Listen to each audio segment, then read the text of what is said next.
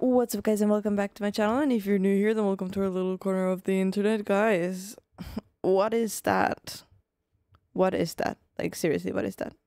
I thought that the puzzle piece plane was the most unrealistic looking thing until I saw this thumbnail. What is it? The B-2 bomber or B-22?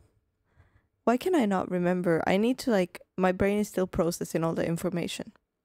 But you guys know which one I'm talking about. And then I saw this, and this looks even more insane. It's a Top Gun DARKSTAR in real life. A Top Gun DARKSTAR in real life, yeah. Either way, let's see what this video is about. Right behind me is the real-life DARKSTAR aircraft that was used on set during the opening scene of Top Gun Maverick. This hypersonic concept jet was actually designed by Lockheed Martin's top-secret Skunk Works division. Well, today, I hope you brought your Top Gun gear, because we're getting an up-close look at DARKSTAR to learn what went into designing this aircraft, as well as how important hypersonic technology is for the future. Wait, what? Do they actually make the actual aircraft? Like, is it not just like a normal aircraft with some like sound effects and what? Now I'm excited to introduce you to Skunk Works engineer Brian Hirschberger, who also just so happens to be the lead on the DARKSTAR project. Now Brian, I've got a lot of questions for you, but right off the bat, for all the viewers out I haven't seen Top Gun, by the way. Okay, I'll sit back, sorry. Out there, can this thing actually fly? Is there a real-life flyable DARKSTAR out there somewhere? Sam, with movie magic, this can fly. Okay. But in the real world, this is a mock-up of our hypersonic airplane concept for the Top Gun movie. But what it represents really is our leading edge in hypersonics and how Lockheed Martin and the Skunk Works are really pushing the boundaries of hypersonics. And this is a futuristic vision of what that could be someday. Now, I know we've mentioned this word hypersonic several times. I also know it's probably going to frame a lot of what we're talking about today. So for all the viewers out there, can you explain what is hypersonics? Well, Sam, you've probably heard a lot about subsonic and supersonic. Hypersonic is actually Mach 5. Wow, okay. And Mach 5 is a mile per second. So if you think about trying to go cross country, taking off from Los Angeles and making it to New York, you'd make it there in 45 minutes. Now imagine in Top Gun, Mach where 10. Maverick's going Mach 10. Yeah. And how insane that must be. Crazy fast. Crazy fast. Now, before we take a closer look at DARKSTAR, I am curious, what was the process like working with Paramount Pictures on Top Gun Maverick and really how that came to be? Well, so after Paramount reached out because of Lockheed Martin's leadership position in hypersonics, they paired us up with Daniel. I'm 100% sure that at some point they're going to have things like these where you can like travel from one country to another in 30 minutes. And then they'll look back and be like, these people used planes and trains. Like, as like we are right now looking at back and we're like, these people used donkeys. Out of all the animals, donkeys. And now we have planes and trains. And then afterwards, in like 200 years, imagine what they'll have. And they'll look back and be like, hello. Anyways. Simon, who is a graphic designer who does a lot of concepts in movies. You've probably seen some of them, you don't know who they are. Yeah. So we worked with him and our conceptual design team to come up with some ideas. We bounced ideas back and forth and iterated, and we came up with, I think, iteration 43, which you see sitting here in front of us today. And it's like, what better place to go for a futuristic hypersonic jet than Skunk Works? So I'm sure it was like a perfect match for Paramount and for you guys. Project was awesome. It was a great interaction, and I think everybody on both sides is really proud with the product we were able to produce in terms of how it's made an impact on people's vision of the future, and what a great movie. Sam, the first thing you'll notice when we're looking towards the front of the DARKSTAR is how highly swept it is and how sleek it is. That's what you see when you go really fast, right? You got a lot of air coming around, you want to be like a dart. Like disappears. On top of that, we bury the cockpit. Unlike most cockpits that sit up a little bit, we bury it down. And if you actually know what our X-59 demonstrator is that's doing supersonic boom technology, similar design. It's getting that forward vision in different ways, but still being able to see out the sides a little bit. And I love how it still has the Captain Pete Mitchell Maverick. Absolutely. And also, it's interesting to me, right? It doesn't look like you can see out the front, right? So you've got the side view, which I know in the movie he had it like kind of built into display, but just an interesting feature. Absolutely, but there's technology that can allow you to do that you today. don't even need it. Now, Brian, in the movie, when Maverick is about to approach Mach 10, we start to see the cockpit glass heating up, and I love that attention to detail that was included. So I'm curious, from your perspective, what would you say are those main challenges that heat and friction present when going at hypersonic speeds? So Sam, remember, Mach 5 is where we start to... But if you were able to go from like one place to another in 30 minutes, let's say from Spain, from where I am, to New York, in 30 minutes, how do you like stop the plane without like, you know, and like land it? See hypersonics be defined, and it's defined there because that's when air starts to break down because of how fast you're going. You start to see plasma show up around the airplane, just like on the space shuttle re-entry. So what that means is you have to have materials that can survive these intense temperatures. You have to still build them light enough to be able to fly. So it takes a whole lot of development and technology in terms of how you build the craft to make it survive the environment.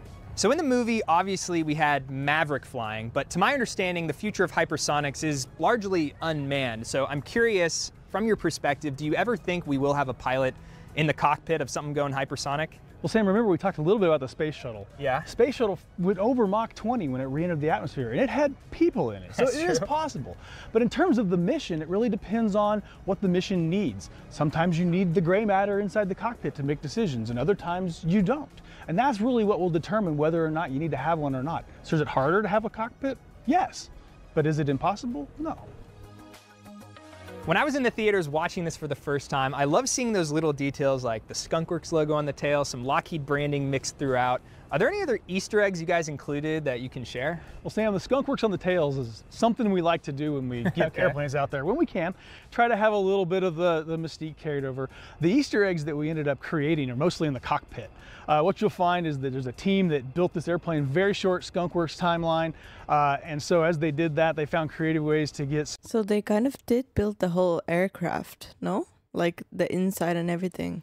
Some of their stamp on that, so you'll see some initials on switches and some on the panel that you can pick up in the movie if you're really sharp. Another thing you're going to notice is how large the engines are on this airplane. What do you think it takes to go hypersonic? Lots of thrust. Yeah, and in the movie, after Maverick had taken off, I see he says switching to scramjet, right? And then it looks like there's a lot of power converted to the engines, allowing him to go even faster. So I'm curious, can you explain what actually a scramjet is? So scramjet is the engine that you would want to use when you go above Mach 5. Okay. Now you think about like how an SR-71 works. It has a normal engine in it with like rotating machinery, and as you bring the air in, you slow it down nicely to burn that air at subsonic speeds. There's a D-21 drone. Have you ever heard of that? Yeah, it went on top of... It flies off a Blackbird, so it starts off at about Mach 3. Yeah. And what it does is rather than use a rotating engine, it actually takes the pressure from the air coming in and uses it just to combust the air because it's already hot enough. It does that subsonically. Guess what a scramjet does?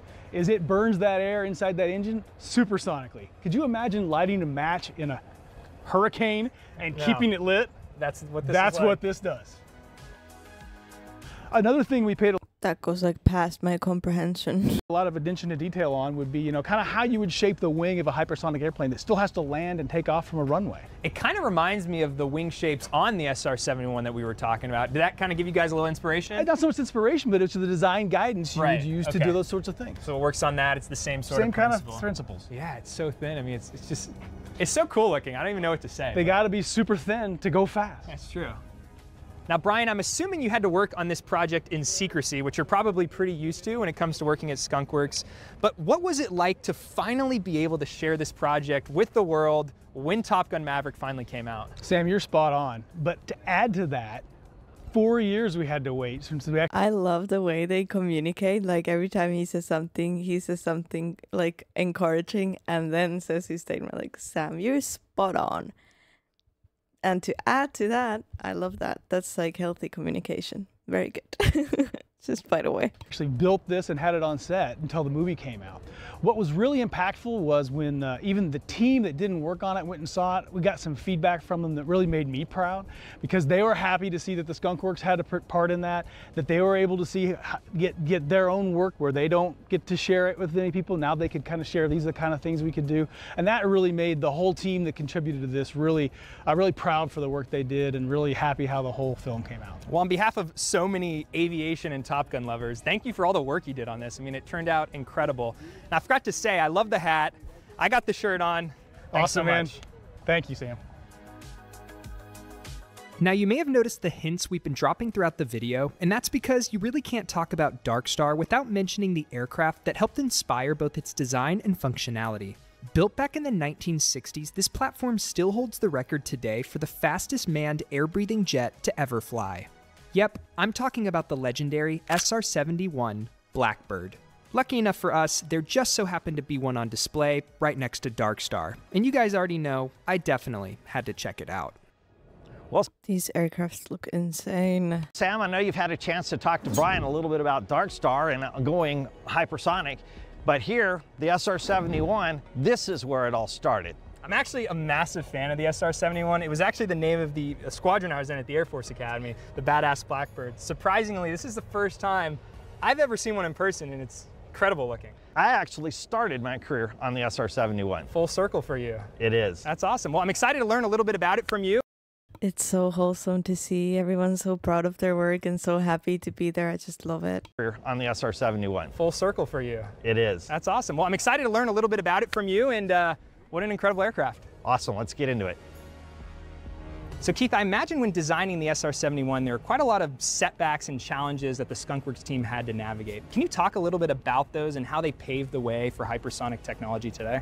As Brian mentioned, when you go hypersonic, or in this case, a Mach 3, you have a lot of heat, and the heat builds up. The skin of this vehicle actually gets to 500 degrees, and so you have to have materials that can handle that kind of temperature. Here we had titanium was the solution. Titanium is an interesting material because it's very hard for manufacturing, so we had to even build separate manufacturing techniques for this. Along with that, how do you keep the aircraft cool? It turns out fuel is the way of doing that.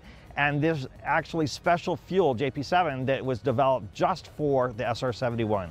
So Keith, why is there such an urgent need for hypersonic technology today, especially to make it a critical capability for the US military? Well, as you've seen in the news, we have both hypersonic vehicles that are being tested by the Russians and by the Chinese. And so our adversaries have these capabilities. What makes hypersonics so important is that the amount of time from when we can actually see a vehicle to we can track it, to we can target it, until we can prosecute that is a finite amount of time, and when it's going fast, it makes it hard to hit. So for us, we want to make sure that we're staying par with our adversaries, but actually, we want to always be ahead. Well, Sam, come with me for a minute. I'm going to talk to you a little bit about These people's brain too big for mine. some of the other things that we had to do for heat on the SR-71. So notice these tires are silver in color. That's because they're infused with aluminum. That helps protect these tires from all the heat. You'll also notice behind me there's a cavity that we use to protect that. The other thing that's really interesting is the amount of hydraulic fluid that we have to keep cool here. So we had to devise a whole new hydraulic fluid, and that is really cold when we take off, so we have to heat it up so that it starts to be fluid for the aircraft. It's just crazy to me. I mean, this thing was built, what, late 50s, early 60s when it flew for the first time, and still technology to this day, there hasn't really been something that's flown faster. Yeah, it's very amazing all of the engineering that Kelly Johnson and that team did to develop this aircraft. So to my understanding, Lockheed Martin really has been the industry leader in developing new hypersonic technology for what, the past 60 years? Yes, we started thinking back to the SR-71, and we've been advancing. In fact, in the 2010 timeframe, we had a program called Falcon. In Falcon, we had a vehicle that went Mach 20, so you get an idea of that. I think in my head, humanity is way more behind than what they actually are, because so many things have been done and made like these past decades, and just imagine what they have nowadays. That's always what I say, but like that's insane. In Falcon, we had a vehicle that went Mach 20, so you get an idea of that. We're pushing technology now, both for the Air Force, the Navy, and the Army, and different hypersonic programs that are current. So on that, can you talk a little bit about that hypersonic technology that Lockheed Martin's, leading from the front? Sure. Some of the things that are really important to keep is, what do we need to be doing for engine technology? So advancements in the scramjets, how do we get those so that they're much less expensive than they were in the past? And how do we keep going with advanced materials, right? You think about DARKSTAR and all of that glow that you had on the nose when in the film. How do we have that so that our hypersonic vehicles are survivable? So Keith, I know you probably can't share too much, but what can you tell us about the future of See? I know you probably can't share too much. What are you guys hiding? hypersonics? What can we expect? You'll see advancements in some of the technologies like in sensors and adding communications. You'll see advancements in some of the ways that we manufacture things. Think about the scramjets. We can use additive manufacturing to make scramjets much less expensive. We'll also use the digital transformation to be able to build vehicles much cheaper. Our goal is to be able to build hypersonic vehicles that are mainstream. They're not that niche type of vehicle, they're just common. And maybe, just maybe, a real flyable DARKSTAR, right? Well, in the Skunk Works, if you can imagine it, we like to be able to implement it. It's just maybe. Well, Keith, thank you so much to both you and Brian for showing us around. I think it's safe to say there's a lot to be excited for. I know I need to find a way to get out here and do an entire video on the SR-71, but this was definitely a good taste. Now, to anyone watching, if you have a question about DARKSTAR or hypersonics, I'd love to hear it. Leave it down in the comments below. Thanks so much for tuning in, and as always, I'll catch you next time. That was an interesting video for sure, but what are you guys hiding? What are they hiding? Either way. Thank you guys for joining me for this video. I really hope you liked it. Please leave a like, subscribe, and I'll see you guys in the next video. Bye!